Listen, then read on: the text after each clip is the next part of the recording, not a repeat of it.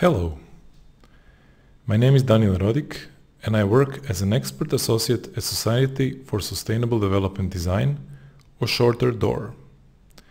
Welcome to the second lecture in Module 4, Sustainable Architecture and Energy Management.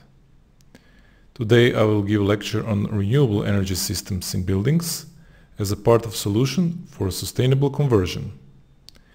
In practice, sustainability is defined and implemented having in mind three pillars, as you may have heard many times: economy, environment, and society. In this module, we are focusing on how to reduce environmental impact of the building using the appropriate technologies.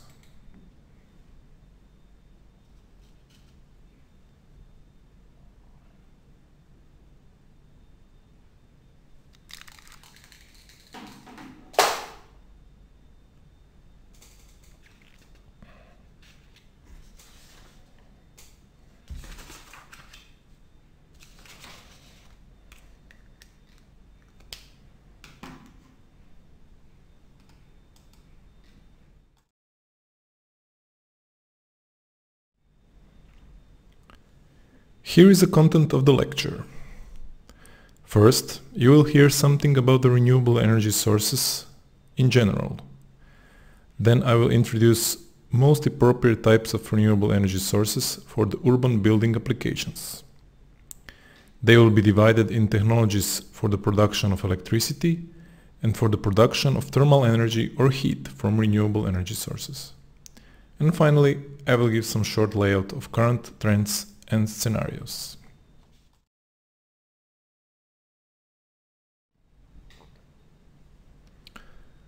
Common definition of renewable energy sources is: they are energy sources renewed on a human scale. Compared to fossil fuels as energy sources, emissions of pollutants during the production process is zero or very low. This is particularly important for greenhouse gas CO2. Accumulated CO2 in the atmosphere causes irreversible climate changes we are facing today.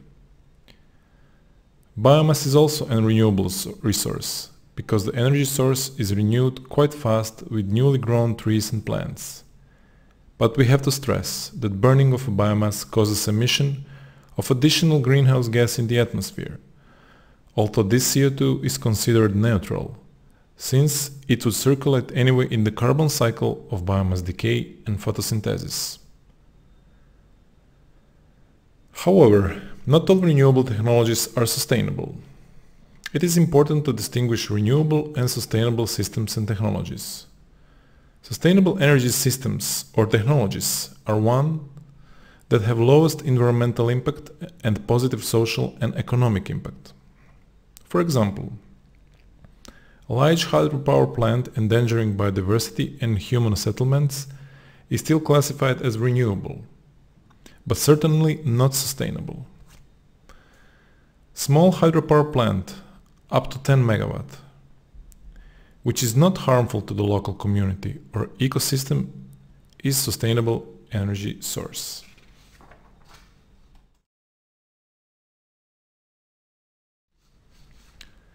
And now, let's take a look at the past. We see that until the 19th century and the Industrial Revolution, only renewable energy was used. But sometimes, like forest depletion in England, it was not sustainable at all. Burning the wood for fire was the first known form of energy used, and still traditional biomass represents a large share of the world energy use.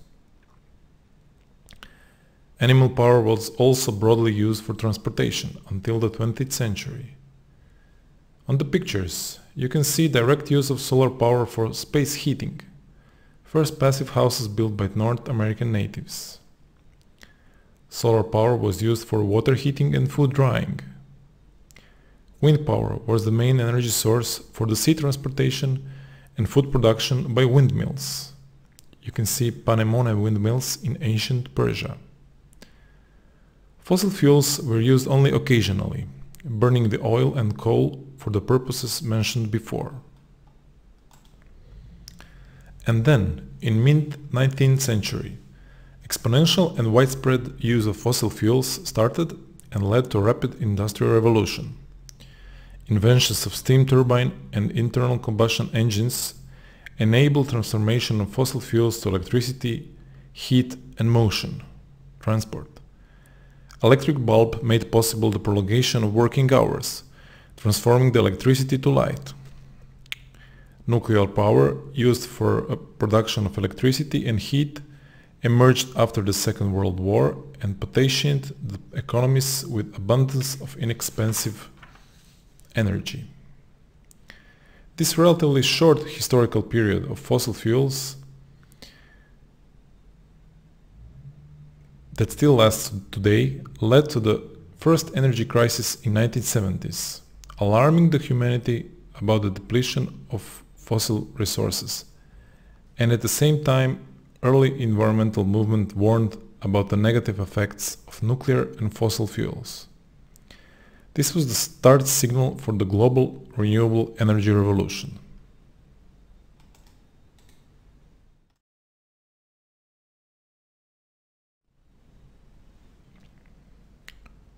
I will start the overview of renewable energy technologies with wind power, used for the production of electricity.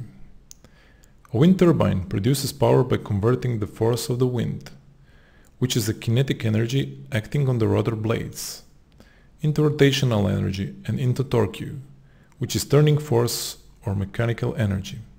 It is quite simple. So, where the wind comes from? Simplified, moving of the air in the atmosphere is caused by differences in temperatures, caused by solar radiation. So wind is basically just one form of transformed solar power. According to estimations from meteorologists, about 1% of the incoming solar radiation is converted into wind energy, while the 1% of the daily wind energy input is nearly equivalent to the present world daily energy consumption.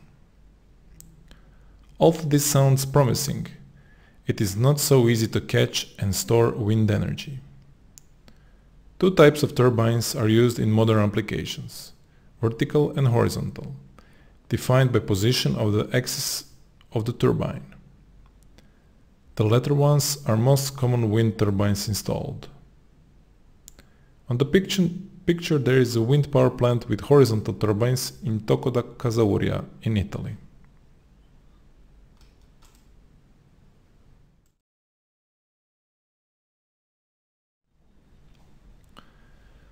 I will give some keynotes on production of electricity from wind power. First, wind turbine efficiency depends on wind airflow, generator and other parts of the system. 16/27, or 29.3%, is the number that describes the theoretical maximum of the wind power, or airflow, a wind turbine can extract due to its construction. In reality, it is around 50%. Second, produced energy is intermittent because of the prevailing winds, speed and orientation. This is called variability of the wind. To mitigate intermittency, more wind turbines are required and some sort of storage is needed, such as battery, which is often expensive, or more often electric grid. When choosing the location for the wind turbine or turbines, we have to have in mind site conditions such as obstacles in near surrounding, environmental topography, vegetation, land utilization, buildings, and distance between wind turbines. Distance is important because one wind turbine can act as obstacle for the other. Relief of the hills, called orography, is also to be analyzed. For example, the roughness of the Earth's surface diminishes the velocity of the wind. This is the reason the higher the wind turbine is installed, the better. Site factors to count on are access to the electrodistribution grid, local road access, local environmental effects, endangered bird or bat species in vicinity, the landscape classification, for example natural parks, protected areas, closeness of local habitation, and the effect of noise. Noise is very important when planning a wind turbine in urban area. And also interference in TV and radio signals.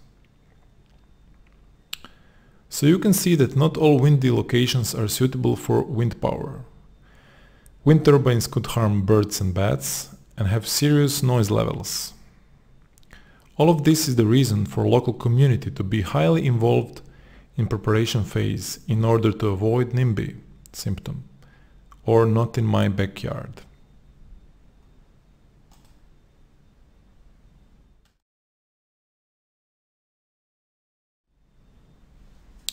And now, few important remarks on economy of the wind power. Investment in wind power depends mainly on the size, power of the wind power plant. A wind power plant describes a group of wind turbines producing the electricity to be fed into the electric grid. One wind turbine can generate from 100 watt to few megawatt of power. Small wind turbines are usually installed as a single power generator for direct consumption of electricity at the location. They are used for off-grid application in combination with solar photovoltaics for an independent energy system not connected to electric grid.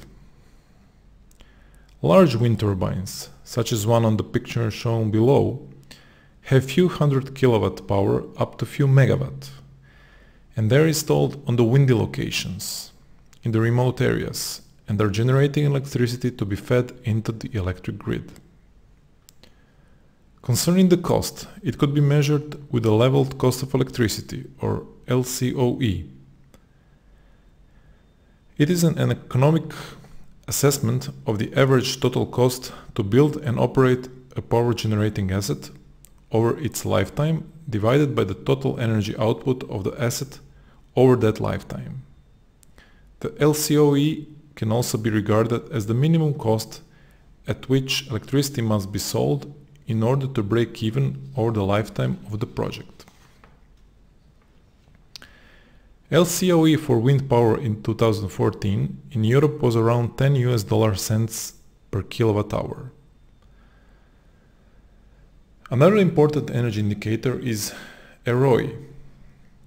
It is a dimensionless value, a ratio between energy return on energy invested. A ROI ratio of 20 means typical wind power plant in its lifespan produces 20 times more energy than it was invested in the making of the wind power plant. It is embedded energy in materials, energy for transport, assembly, construction site works, decommissioning, and so on. Energy ratio less than 1 is considered to be energy technology not contributing to energy balance but depleting resources.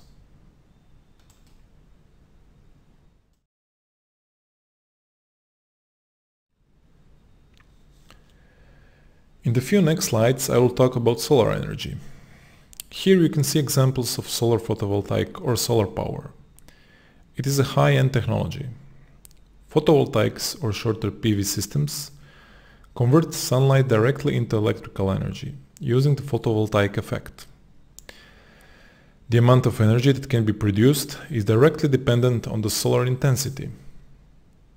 Thus, for example, PV devices are capable of producing electricity even in winter and even during cloudy weather, albeit at a reduced rate. The efficiency of the PV modules produced today is around 20%. PV modules could be an integral part of the building with another function, shading, roof or facade, as you can see on the pictures. PV systems could also be called on-grid and off-grid, depending on connection to the electric distribution grid.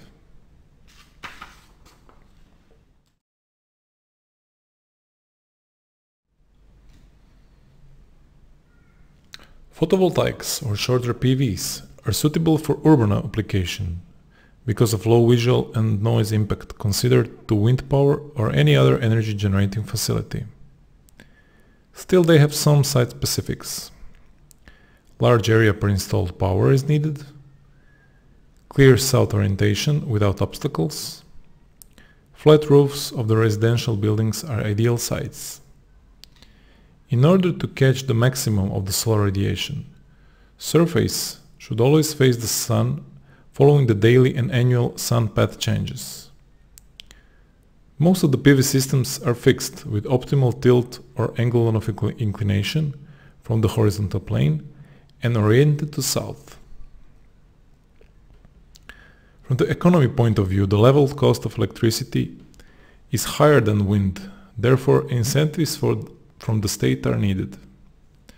Most EU countries are offering state incentives for electricity from PV, such as feed-in tariff, as an increased purchase price of electricity in order to balance the gap between production price from PVs and market price of electricity. Net metering is a possibility to balance its consumption with the local PV power plant, for example on the building. Environmental aspect of the PV is arguable.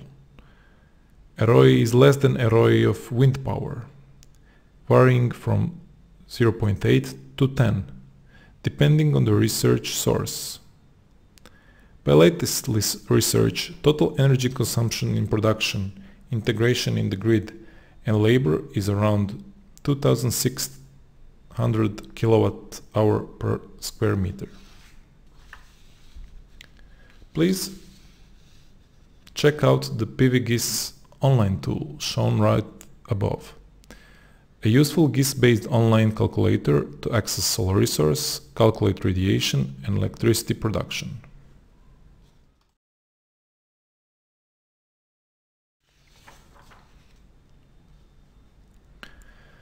And now you will see how solar energy could be used for production of heat.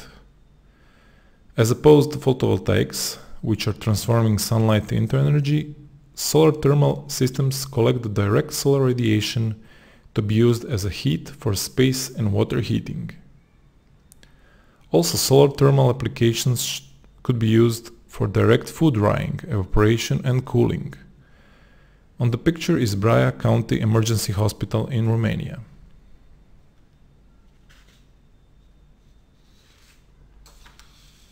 On the left side you can see solar collectors, vacuum tubes, and on the right pumps, valves and hot water reservoir.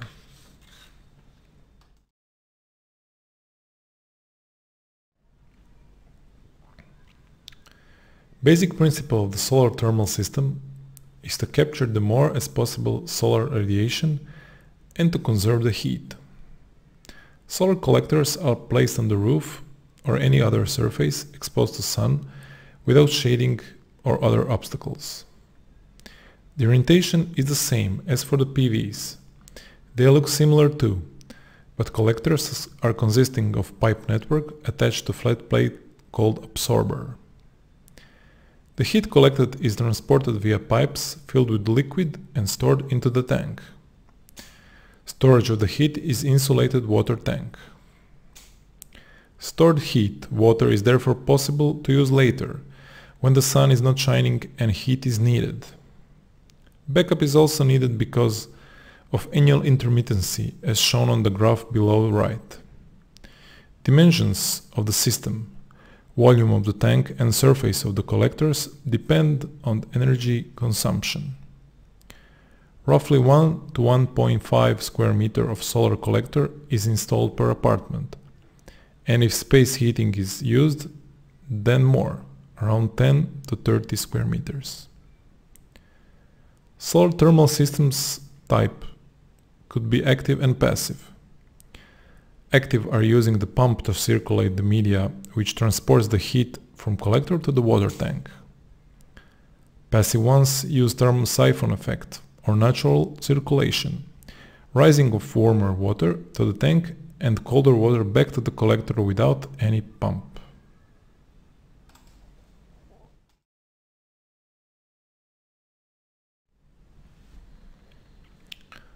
In schematic display, there are shown various system types for residential buildings. Main differences are in water storage and backup heater placement and size.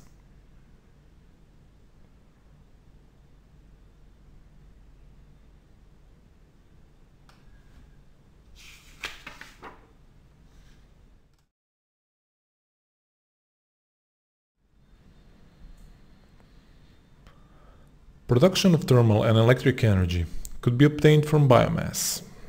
Biomass is organic matter derived from living or recently living organisms. Biomass can be used as a source of energy, and it most often refers to plants or plant-based materials which are not used for food or feed. They're specifically called lignocellulosic biomass. Most common use of the biomass is for space and hot water heating, but liquid forms could be used in transport such as biodiesel and bioethanol.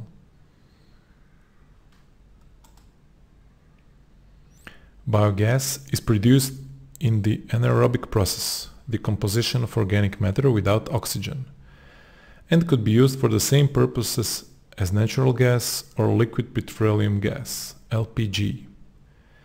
The biomass for the heating purposes is being burned in a combustion furnace, similar to oil or gas furnace, and produces heat to be used in the building. On the picture, there is a biomass boiler burning with pellets for the space and domestic water heating in primary school Budaševo in Sisak, Croatia.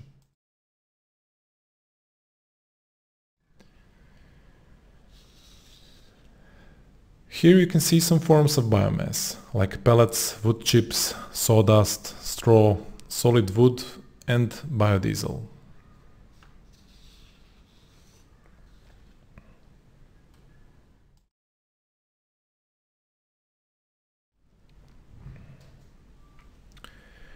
Another specific type of energy generation with biomass is so-called cogeneration, or simultaneous production of heat and electricity in the same process.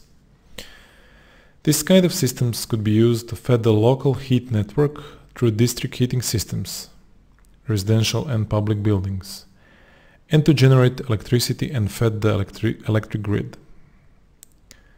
The heat is transported to consumers via heat pipes, and electricity is supplying the electrodistribution grid.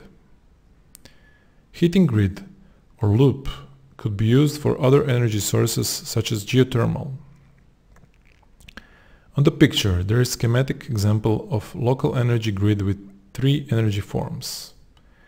Hydropower, combined heat and power biomass power plant, and geothermal power plant are producing electricity and supplying the power grid. The latter two, biomass and geothermal, are also producing heat for all local heat purposes. And last, biogas facility is producing gas for the gas network and as a fuel for the combined heat and power. Combined or cogeneration process is much more efficient because the waste heat is not released but used.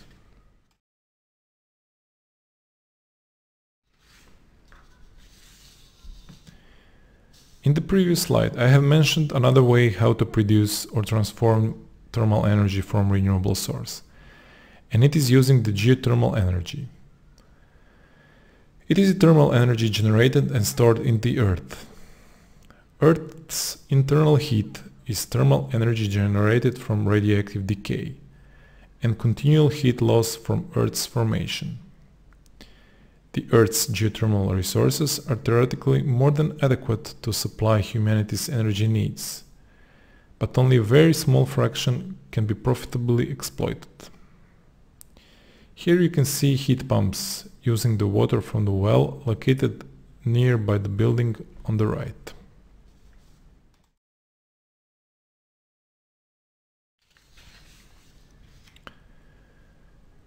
Main principle of the heat pump could be described as opposite of a common household refrigerator or air conditioner for cooling and heating. Heat pumps are designed to move thermal energy opposite to the direction of spontaneous heat flow by absorbing heat from a cold space and releasing it to a warmer one.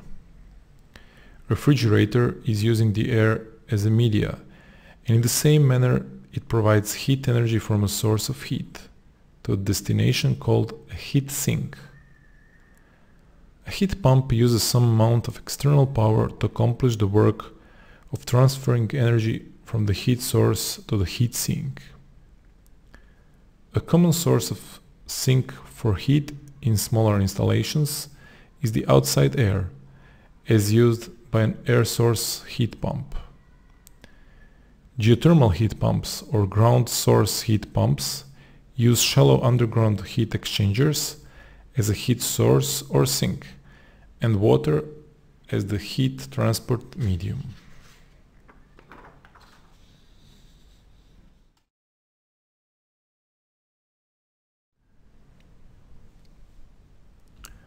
Many applications of renewable energy technologies are suitable for urban buildings, but primarily solar energy, PVs and thermal collectors, biomass, small combined heat and power plants, and geothermal energy.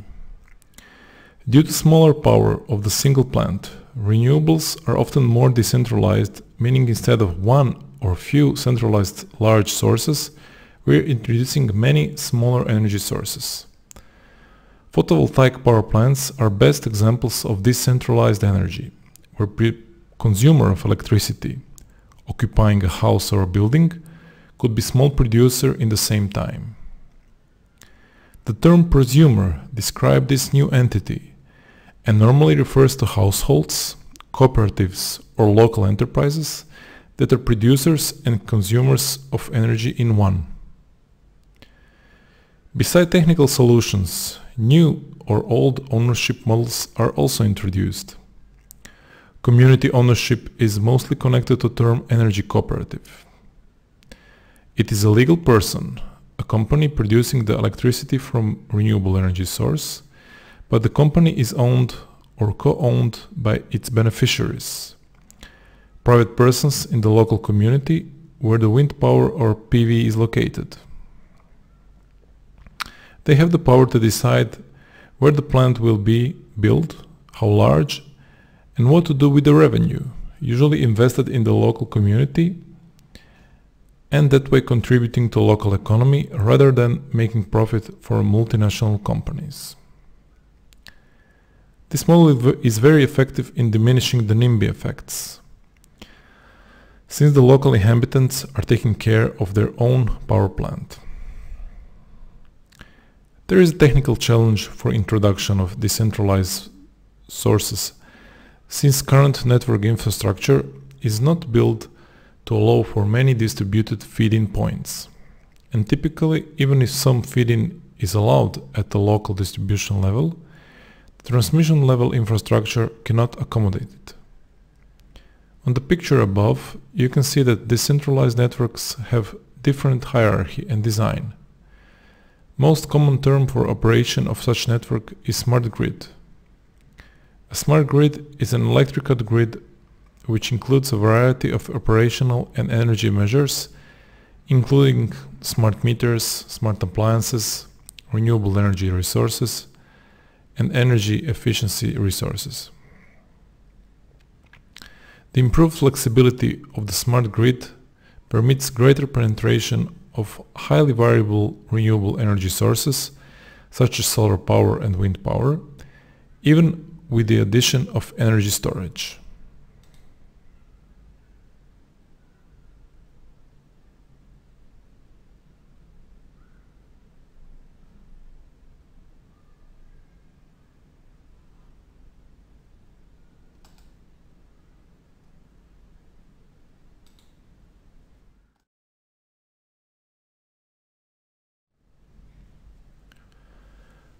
With this picture, I will finish my presentation. In the following slide, you can find links for further research and links to some of the examples previously shown. Thank you for listening, and goodbye.